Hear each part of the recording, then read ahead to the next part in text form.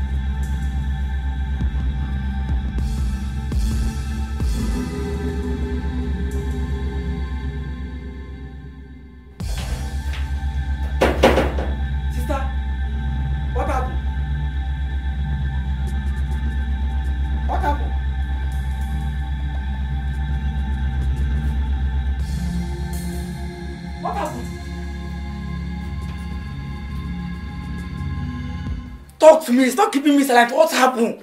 Bernard, I've been in pains. I've been in pains. Could you believe? Ever since I married this man, I've suffered more than I expected. Bernard, could you believe this man will leave me in this house and go out, come back whenever he likes. He goes about gallivanting with other women. I don't even get the affection I need. I don't even get that marital love that I need. He picks me up. He treats me like trash. Even when I talk to him, he acts as if I am nothing. Can you believe? Since 2 days, my husband has not been at home. My husband told me that he has a meeting in the office. I called the office twice, and they told me that my husband has not been able to get to the office.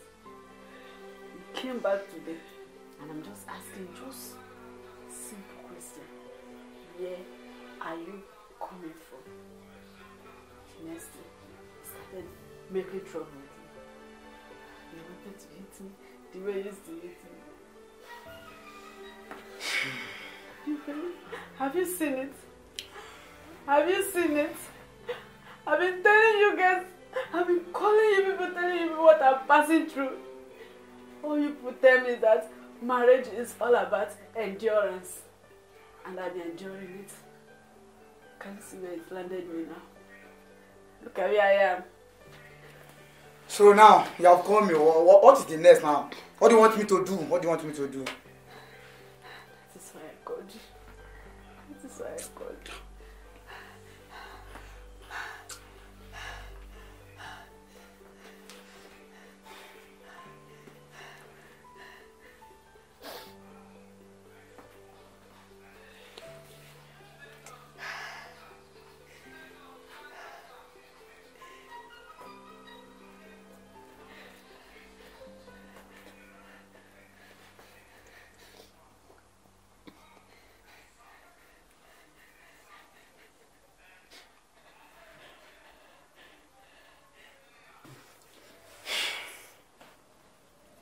Sister, he slumped.